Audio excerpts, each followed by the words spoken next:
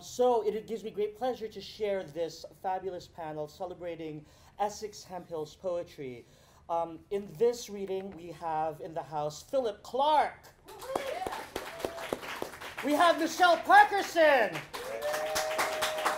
And we got Wayson Jones in the house.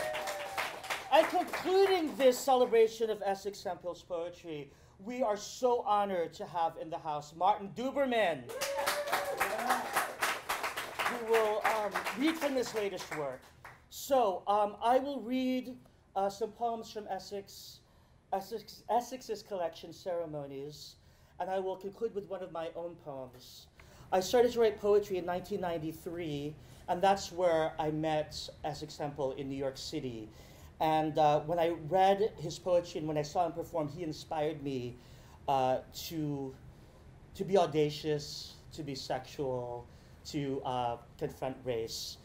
These are some of the poems that have influenced me and have stuck with me. And Essex is not here right now, but his poetry is. And so this is in honor of Essex. This is Black Beans. Times are lean, pretty baby. The beans are burnt to the bottom of the battered pot. Let's make fierce love on the overstuffed hand-me-down sofa. We can burn it up too. Our hungers will evaporate like money. I smell your lust, not the pot burnt black with tonight's meager meal, so we can't buy flowers for our table. Our kisses are petals. Our tongues caress the bloom. Who dares to tell us we are poor and powerless? We keep treasure any king would count as dear. Come on, pretty baby. Our souls can't be crushed like cats crossing streets too soon. Let the beans burn all night long. Our chipped water glasses are filled with wine from our loving, and the burnt black beans, caviar.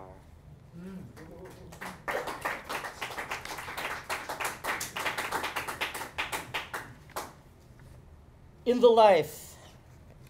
Mother, do you know I roam alone at night? I wear colognes, tight pants, and chains of gold as I search for men willing to come back to candlelight. I'm not scared of these men, though some are killers of sons like me. I learned there is no tender mercy for men of color, for sons who love men like me. Do not feel shame for how I live. I chose this tribe of warriors and outlaws. Do not feel that you failed some test of motherhood. My life has borne fruit no woman could have given me anyway. If one of these thick-lipped, wet black nights, while I'm out walking, I find freedom in this village, if I can take it with my tribe, I'll bring you here, and you will never notice the absence of rice and bridesmaids.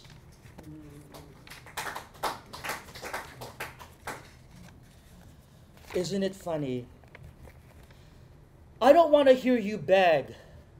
I'm sick of beggars. If you a man, take what you want from me or what you can. Even if you have me, like some woman across town you think you love. Look at me, standing here, with my dick as straight as yours. What do you think this is? The weathercock on a rooftop? We sneak all over town like two damn thieves, whiskey on our breath, no streetlights on the back roads, just the stars above us, as ordinary as they should be. We always have to work it out, walk it through, talk it over, drink and smoke our way into sodomy. I could take you in my room, but you're afraid the landlady will recognize you. I feel thankful I don't love you. I won't have to suffer you later on. But for now, I say, Johnny Walker. Have you had enough, Johnny Walker? Do I look like a woman now? Against the fogged car glass? Do I look like your crosstown lover? Do I look like Shirley? When you reach to kiss her lips, they're thick like mine. Her hair is cut close to, like mine, isn't it?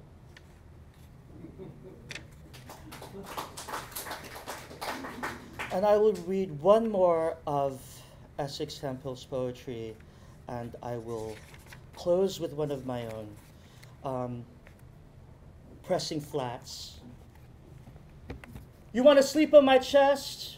You want to listen to my heartbeats all through the night? It's the only jazz station, like a 24-hour signal. If you want to listen, if you answer yes, I expect you to be able to sleep in a pit of cobras. You should be willing to destroy your enemy if it comes to that. If you have a weapon, if you know how to use your hands, you should be able to distinguish oppression from pleasure. Some pleasure is oppression, but then that isn't pleasure, is it? Some drugs induce pleasure, but isn't that oppression? If you're immobilized, you're oppressed. If you're killing yourself, you're oppressed. If you don't know who you are, you're oppressed. A prayer candle won't always solve the confusion. The go-go won't always take the mind off things. Our lives don't get better with Coke. They just get away from us. There doesn't have to be a bomb if we make up our minds. We don't want to die that way. We're told what's right from the left. We're told there is good and evil, laws and punishments. But no one speaks of the good in evil or the evil in good. You want to sleep on my chest. You want to listen to my heartbeats all through the night. It's the only jazz station with a 24-hour signal. If you want to listen, if you know what I mean.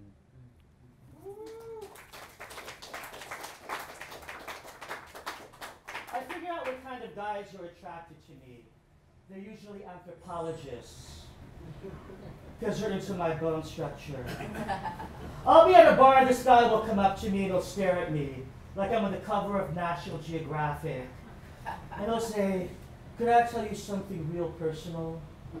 You remind me of an Aztec priest." Well, that gives me a boner. Why don't I sacrifice your kitten to Montezuma? Are you Cortez? And he'll say, "You Orientals, you got the best skin. What do you use?"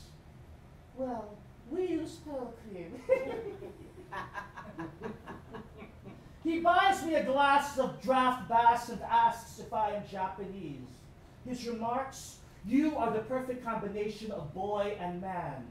No, I am not Japanese, but are you the hip, hot 9 inches of fun, seeking the slim, smooth, smiling, authentically Thai-tasting geisha guy on the side, macho dancer looking for his lord and master, and butterfly wedding banquet joy fuck club? I am not a Korean dragon lady running down Avenue A on heels with a teapot between my legs shouting, "Where's my tip? Give me my trophy." You want to play with me? You can. Just quit orientalizing, because I ain't going to change my cottonlet Calvins for you or my mother if I lose. I ain't going to fry you an emperor's meal or throw you Eurasia or butterfly you an opera. I'm through giving sex tours of UNICEF countries. Third world is for Angelina Jolie, Madonna, and Fat Sally Struthers. See, I am not a teriyaki toy, a rice queen's dream, a bowl of soy sauce to dip your meat in. Hit me and watch where the mahjong chips land. Lust me, I'll soon fill the back of your hand. Play with me then if you think the sweet that's left of the taste in my tongue is enough and not bitter. Love me for this. I forfeit the game, remove my makeup, and call you the winner.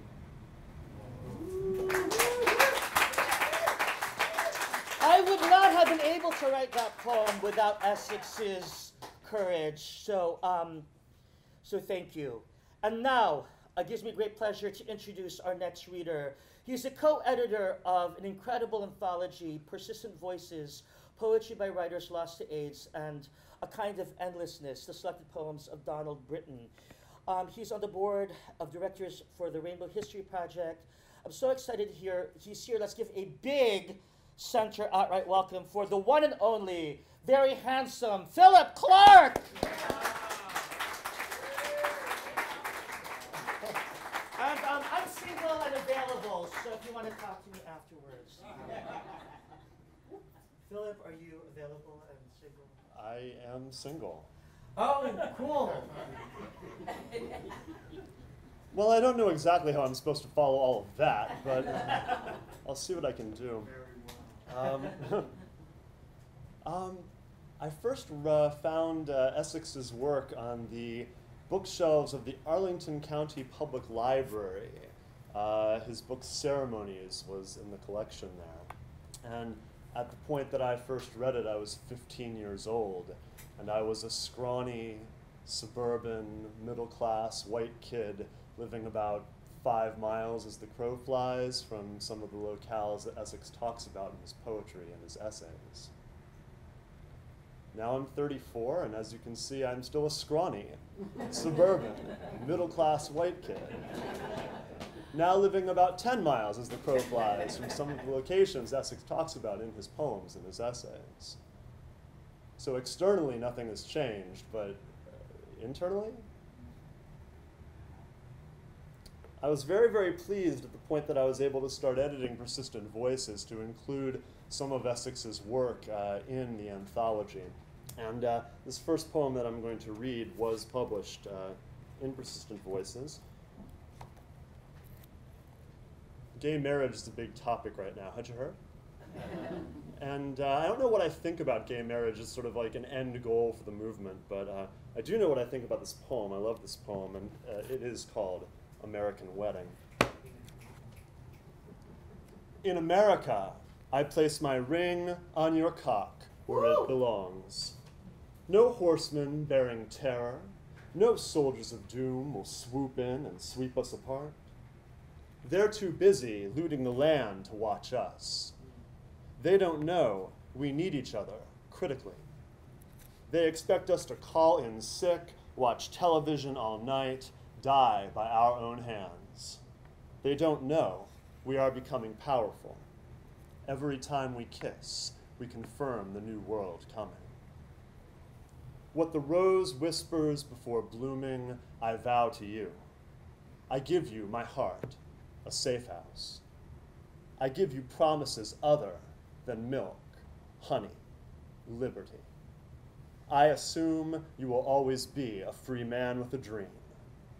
In America, place your ring on my cock where it belongs. Long may we live to free this dream.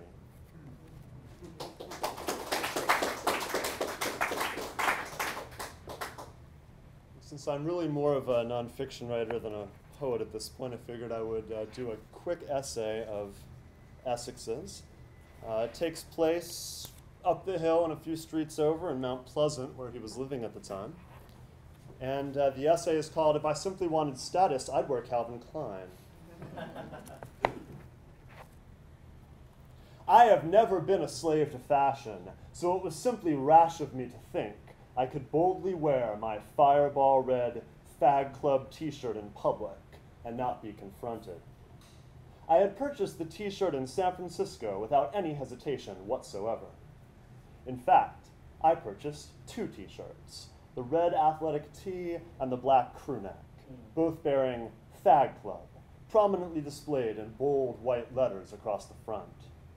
Mind you, the day I wore that t-shirt all over Washington, D.C., I was truly voguing. I was featuring heavy transgression in a town of government secrets, political intrigue, and kinky sex. The confrontation did not occur downtown or on the bus or subway as I thought it might. I was in my neighborhood, Mount Pleasant, when it happened. People I had encountered on the buses and downtown sidewalks didn't challenge me. They were surprised by the t-shirt, as indicated by the number of double takes it received. The red was tinted with a little orange and was very eye-catching in the summer sun. By the time I returned to Mount Pleasant later that afternoon, I had completely forgotten I was wearing it. I had never flaunted my sexuality so immediately to so many. I had never communicated my sexual identity so intentionally as I did by choosing to wear that Fag Club t-shirt in public. I needed to get a few things for dinner before going home, so I stopped at the supermarket a few blocks from my apartment. As the market doors swooshed behind me and I passed through the entrance turnstile, a young boy screamed out, "Look, everybody, there's a faggot in the store!"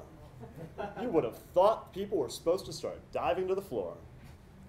I stopped only for an instant to look over my shoulder to see whom he was calling out. Seeing no one behind me, when I looked ahead again, I realized everyone was looking at me. I then remembered I was wearing Fag Club emblazoned on my chest like the name of a superhero. I immediately stepped forward in full control of my location and presence of mind. I knew this scene must have looked very funny, but I was determined to keep my composure. There were little bursts of laughter here and there, but nothing too serious. I glided down the aisles, completing my short grocery list and avoiding direct eye contact until I reached the checkout line. There, the clerk looked at my t-shirt and smiled. I smiled back at her. Then she turned and began ringing up my groceries. Just then, the young boy who had shouted, "There's a faggot in the store," came up to me from the exit of the checkout line. He was a curly-haired, 10-year-old black boy. "Hey, mister, I have a cousin like you. He's gay, too." He continued approaching until he was standing beside me. I looked into his face and saw no fear, no hatred, no disgust. "Did you get that in Washington?" he asked, pointing to my t-shirt. "My cousin would like one of those." He was not the least bit shy in telling me this. He looked me directly in the eye, waiting for my response. "No, I didn't get this in Washington," I told him. "I got it in San Francisco. You can get them there." "I thought so," he said. "I didn't think you'd get a t-shirt like that in D.C. I like it. See you." Then he turned and left. I stood there momentarily disarmed by his candor and only a little self-conscious about my interaction with him. How he appeared to the others watching us did cross my mind. But then I thought, if I simply wanted status, I could wear Calvin Klein, strike a pose. That's safe.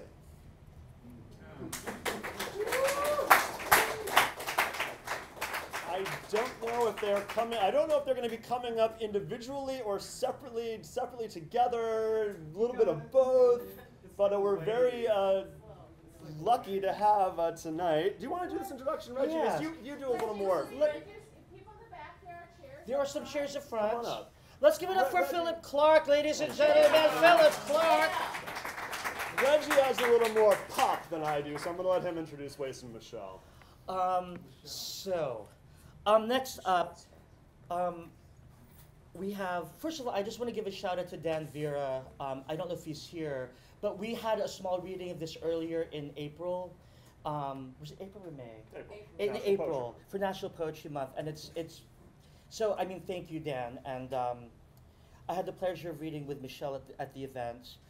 Michelle Parkerson is a writer, filmmaker, university professor, and performance artist extraordinaire from Washington, D.C. In 2007, she received a Black Lily Film and Music Festival Living Legend Award, and is currently in development on a new docudrama entitled Sis Anna, about African-American educator, political visionary, and early feminist scholar, Anna Julia Cooper. Let's give a big, warm round of applause for Michelle Parkerson.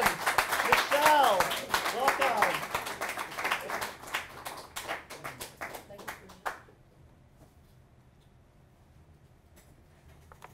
We're so glad you came.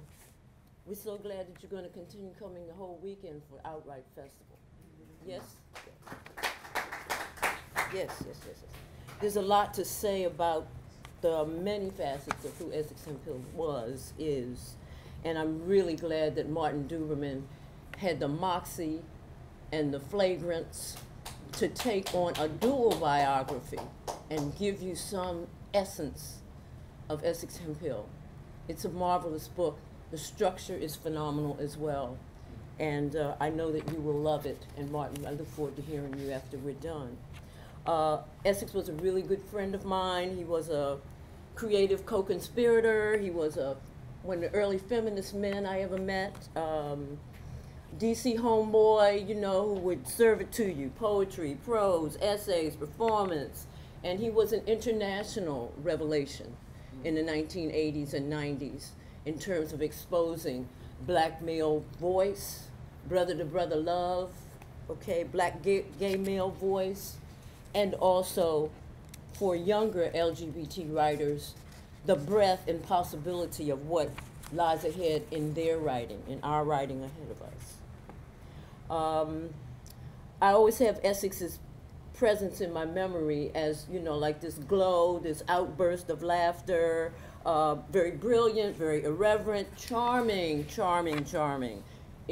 Just, you know, every fickle, flirtatious.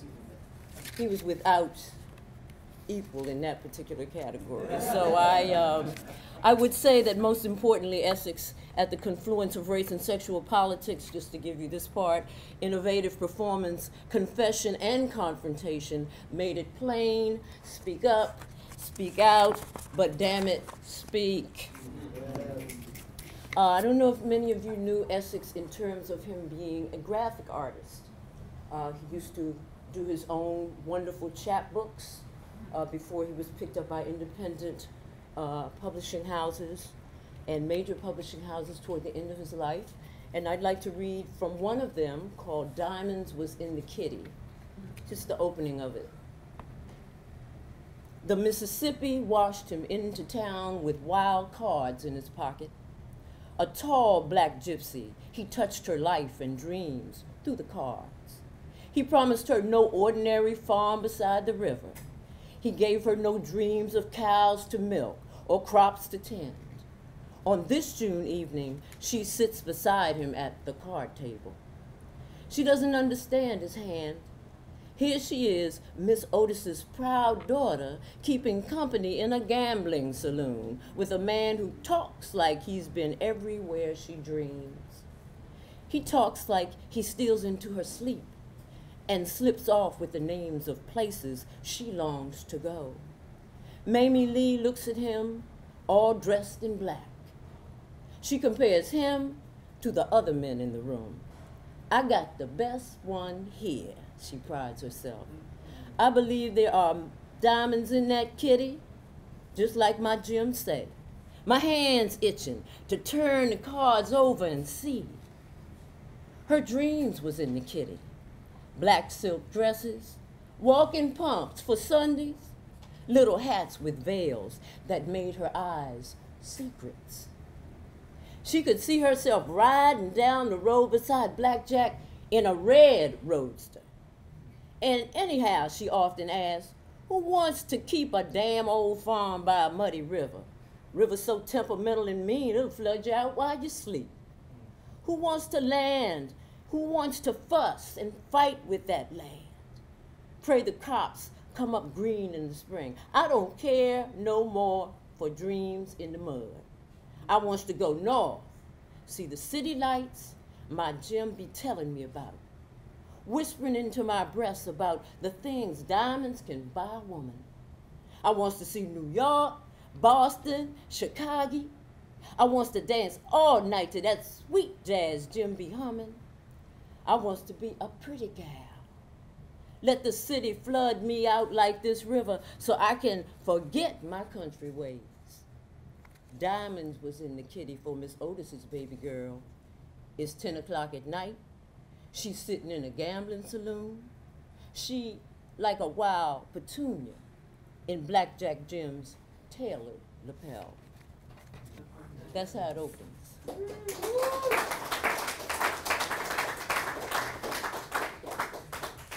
Alpha disruptions, alpha wave disruptions. Television is watching us, counting us like fingers. While we sleep, our homelands disappear. Urban pioneers plant landmines beneath flower beds. I bought a bomb downtown, a kiss, some drugs. All of this can kill. The police stop me at a roadblock, ask me where I live. I tell them anywhere I can. Off a bitch, on a bench, on a grate. They want proof. They arrest me for having none. They suspect I'm a non-person. I tell them I come from Earth. They choke me at my collar and tell me no such place exists. They set no bail for my life. They assign my organs and brains to the state. They assign my flesh to the lamp factory. Satellites are listening to us. We are never alone, but we are lonely and lonesome. We are being watched by infrared eyes. We are being listened to by sonar ears. A microchip is more valuable than a heart. And silicone doesn't bleed, bleed, bleed, bleed, bleed.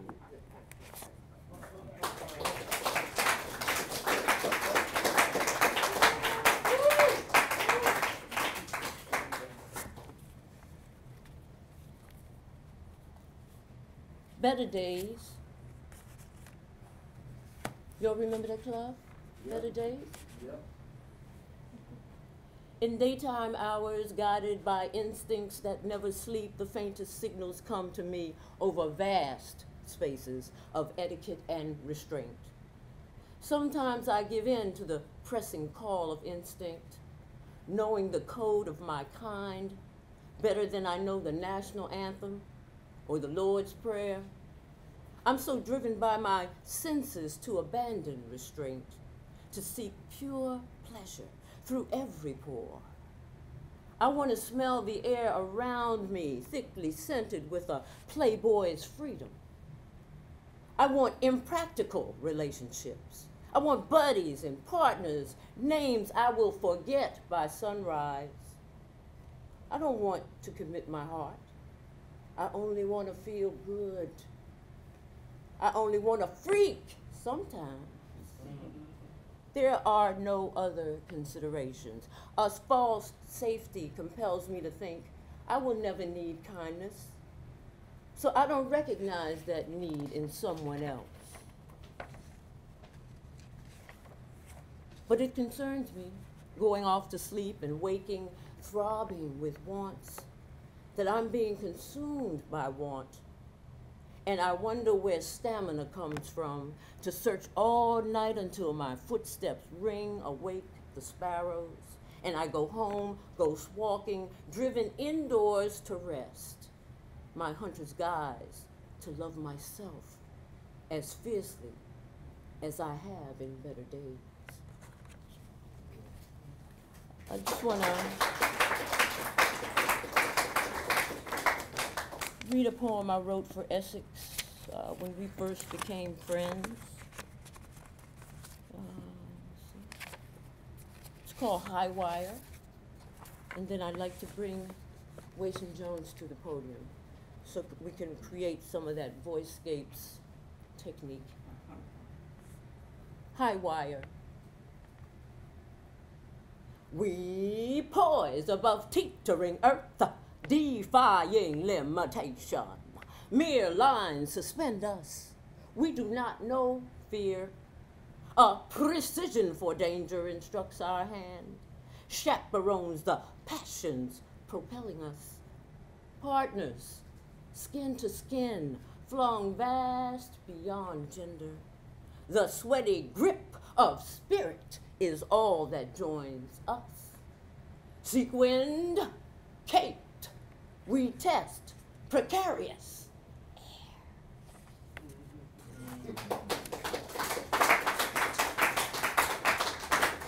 I'd like to bring up Wayson Jones.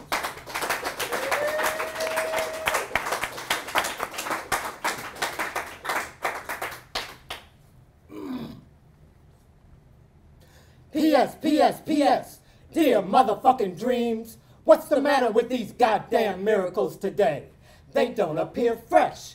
They look thawed out, glassy-eyed, marked down. Who wants these shabby-ass miracles? Who can be saved by these shadows of offering? Who could last a day on this?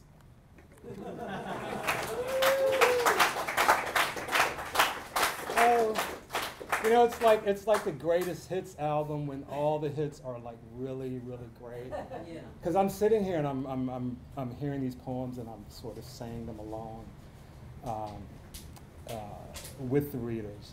I'm going to really dispense with a lot of the commentary that I was going to make in the interest of time, but I think most of you know that I was Essex's longtime performance partner and really lifelong friend for 20 years from our meeting at University of Maryland in 1975 until his death in 1995. This story, you know, I told to Martin, and it's in the book. I had already moved as a music major. I was already on campus in our single dorm room that somehow they put the two of us in, not knowing what they wrought, you know, when they did that ultimately. But I was well ensconced in the room, like an early week like the football teams do, because I was in the marching band. So Essex comes in, and no sooner literally than he had walked through the door, and I'm seated. In all my 18-year-old self-possession, I say to him, well, you know, I'm gay, so if that's not cool with you, maybe you should think about finding another roommate. It only occurred to me Wednesday, actually. The supreme irony of my saying that in all my brash self-containment to the man who would become a giant in gay letters, if you will, over the course of the next few decades. Amid a thick haze of marijuana smoke, we became close friends immediately. We really bonded in a lot of ways, just in terms of personality, cultural sharing. He shared his poetry with me very soon. He wasn't really out at that point, whereas I was a very active Gay Student Alliance member, going and speaking to psychology 100 classes with amphitheater style 200 student seating. I don't remember if I shared that with him. I think I may have told him about that. So when we gave our presentation at the library, I broached the fact that, you know, in all the years and all the stature that he achieved, I wondered if somehow I wasn't one of those seed persons. You know, we have those seed people who no one can make you come out, but they plant those little seeds without even saying anything. They're like, let's go dancing, let's go to this club, or there's a party, my friends are having a party. And I did. I think that I may have provided him his first gay social experiences. That said, you know, after the year of our friendship and roommateship, and Essex decamping to Los Angeles, where he, I think, did his real coming out, he came back and became active in the local poetry scene. Was a member of a poetry collective called Station to Station, and that group was the first time I heard him read publicly. And this is the piece that he read. It's called Balloons. In black plastic bags tied at the top, they were buried. Their faces swollen with death rise in my dreams. I was 17 when I read of them. Young boys, young men lured to a house in Texas. Their penises were filled with excited blood. First hard, then soft they became, as death with its blistered lips kissed them, one by one. They were grapes on death's parched tongue. In plastic bags tied at the top, they were buried. 25 of them and more, unclaimed, young boys, young men. For a long time, I was afraid to trust loving a man. For a long time, I retreated to women. But it was like dancing, following a pattern of steps painted on the floor. Now, the awkward dancing is over. For 3 days, I have walked by a dark gray house at the end of my street where lives a man out of whose home I have seen young boys, young men, coming and going, coming and going. And for 3 days, from the second floor windows, music from dusk to dusk has fallen like petals of black roses softly to the ground. But tonight, evening of the third day, I call the police and tell them, not about faces rising like balloons. I tell them instead about music, petals of black roses falling softly to the ground. Perhaps they will understand. Maybe they will come to my street and knock at the door of the gray house where lives this man I have not seen for 3 days, whose face is beginning to rise. in my dreams like balloons.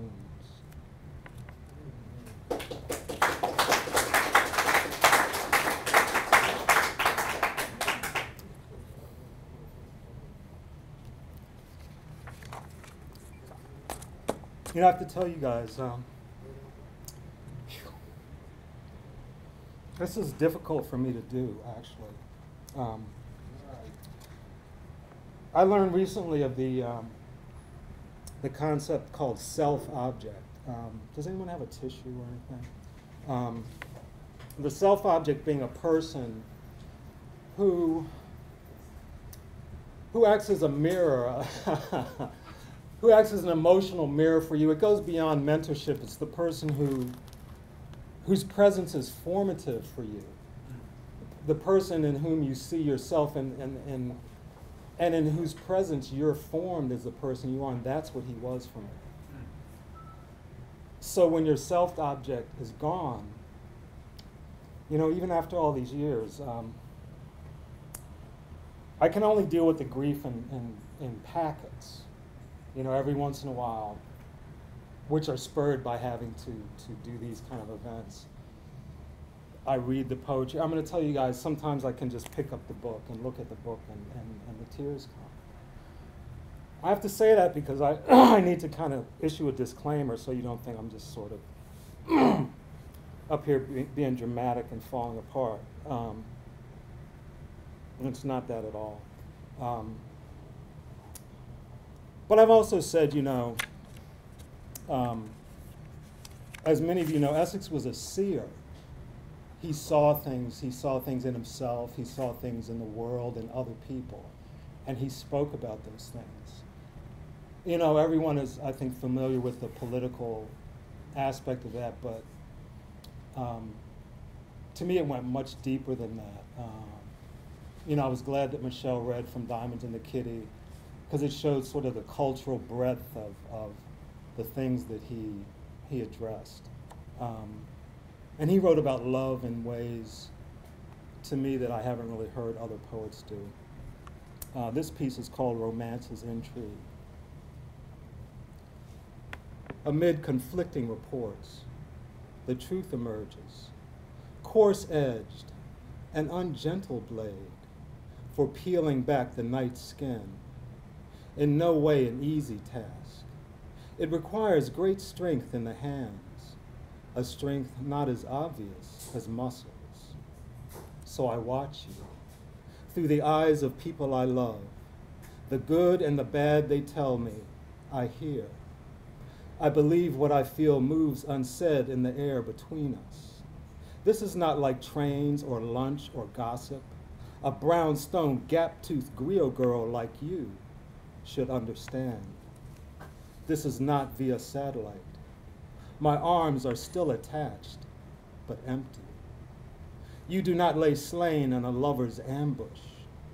Amid conflicting reports, satellite blackouts, it is true. Some of the people we love are terrorists. I'm going to read just one more piece.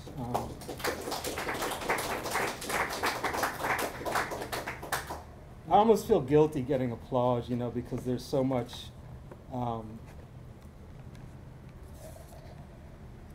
even though I alluded to grief, there's just so much joy for me in reading these poems and doing meditations, which in retrospect I dedicate to Barack Obama and John Boehner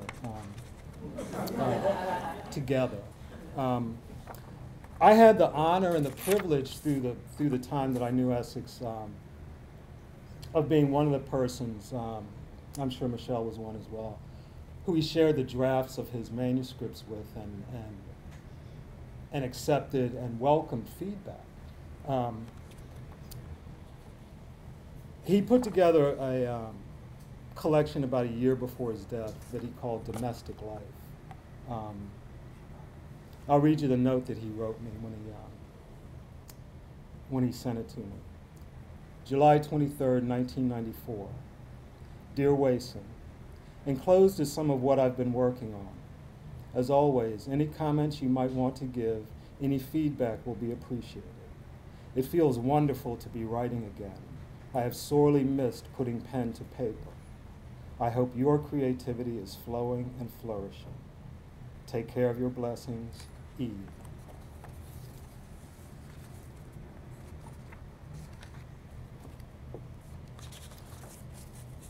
Sorting through my lonely corruptions, I rake the teeth of a comb through my tangled life, my objectives still unclear. Something compels me to consider other ways of living, even as I face an impending death, the only train I know that will one day definitely arrive. When? I have no idea.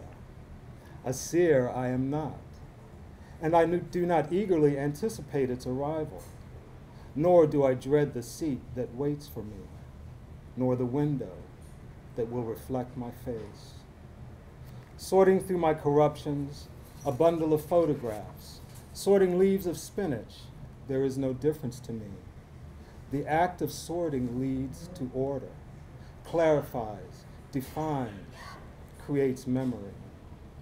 I am defined by my corruptions as surely as I am defined by my best deeds.